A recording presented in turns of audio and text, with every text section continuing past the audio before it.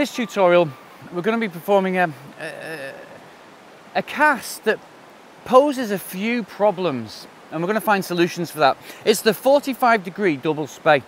Okay, now, when we create an anchor across the stream, look at our rod there and the anchor line across it. It creates the letter T, and that's the ideal situation for our anchor lying across the stream. If it's a double spey like that, there's the T shape. We pull against it and we make our forward delivery. So we're looking for that T shape between the rod and the anchor. If we want to cast 45 degrees downstream and the line's on the dangle, and we use a normal double spey pickup, look, the line isn't making the letter T. It's making a sort of Z shape. Let me show you again.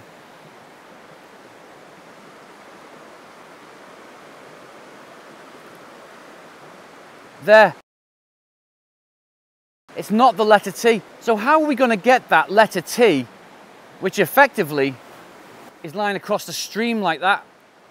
How are we going to do that? Well, we can ignore that principle and just try and get away with it, which is one way of doing it. Okay? So we can just leave the anchor downstream, come round, make a shallow D-loop. You see that the contact point is here, the anchor's in front of me, which means that my D-loop's not going to be very big. And if we know that the D-loop is the sail, we want our D-loop that big, like a giant sail, don't we? Like that, because that loads the rod. If we only have a D-loop that big, it doesn't load the rod as well. So the problem with trying to create a double spey across the stream with a normal pickup and leaving the anchor down there is that when we come round, look how small the D-loop is. It's very small. And actually turning this sort of weird, very sort of acute angle creates a bit of a line whip. So we can't add energy into it because it'll pull it out. Let me show you. You see that? So let's have a look at it again, the traditional way to do a 45-degree spey. Slowly come round, small D-loop, and it goes across. It goes across, but it sort of dribbles out, doesn't it? All right, well, what about another solution? We know the line follows the path the rod tip takes. So we need to get the rod tip there, and we need the tip of the fly line there as well. So we can then make this move and try and cheat the angle so that we get the letter T pointing 45 degrees across the stream and then make the cast. So how are we going to do that? Well, you can lift up into a roll cast, break a rule which is cross the tracks, and just get away with it. So now I've put the line down into the bank. Now I can lift up and I've got more of a letter T,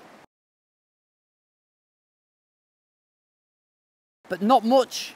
A bit of a bigger D-loop. It's a little bit better, but still not there. And there's a problem with that. If I'm tight up to the bank, I can't make a roll cast into the bank because I'll be on the bank. Anyway, if I have got space, I can make a roll cast into the bank like that. I have got a letter T now, but it's not a big D-loop, but we're getting there. It's got a bit more energy. Now, the way I invented to get away with both these issues is to do a little wiggle movement on the lift. Let me show you what that is. It's actually very hard to get right, I will say that. There are some benefits and some disadvantages, and there's equal benefits and there's equal disadvantages. One of the disadvantages is, as I say, it's very hard to get right. Here I am standing 45 degrees across the stream. I'm going to lift as normal, but then I'm just going to wiggle the rod in and out on the lift just as the line breaks free of the water surface. Let me show you.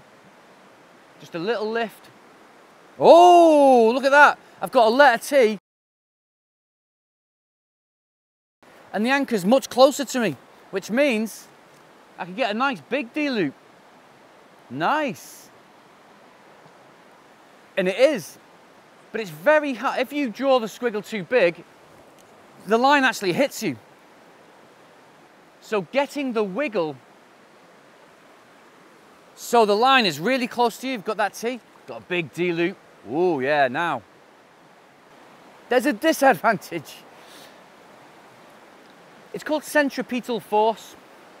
Let's have a look at creating a normal anchor. There's the line. Now look at the rod tip.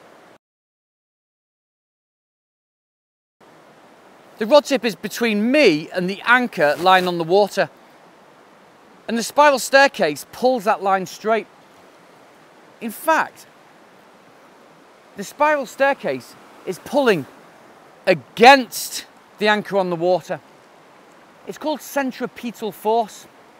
It's pulling, here's the anchor on the water, and it's pulling inside it and against it, which is creating tension and rod load.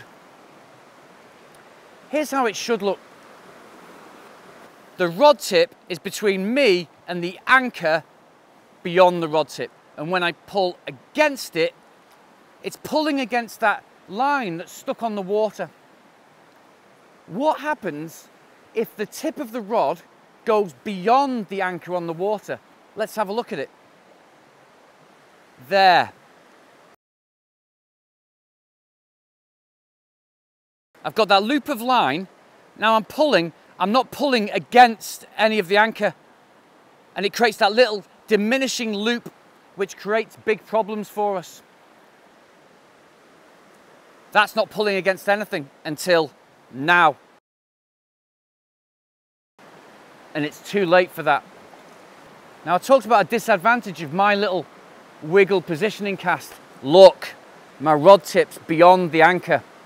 So a solution is to let the anchor travel downstream until it passes the rod tip, and then we can come up the spiral staircase, create our big D loop, and into our forward delivery. We've got that centripetal force.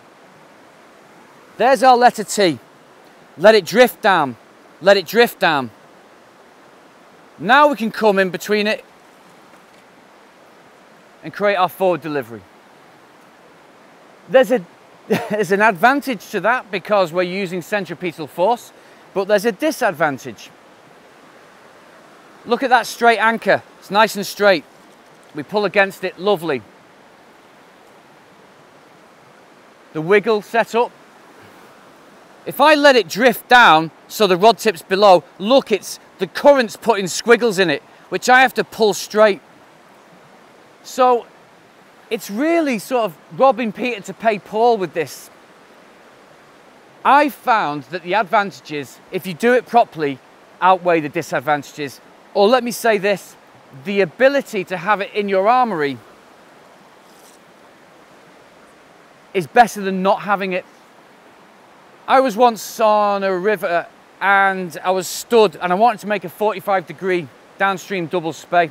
And I was actually on a rock, but just there was a rock. And if I did a normal setup, my D loop would wrap around this rock. So what I did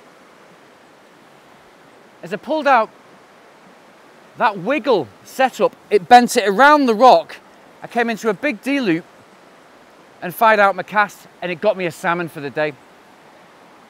So having these little tricks and tips keeps you fishing in whatever situation. In that situation, I would have had to get off the rock, come round, waded past the pool, past the lie, and start fishing somewhere else, and I'd have missed the fish. So 45-degree double spey. Whichever way you choose, try and get them all in your armory.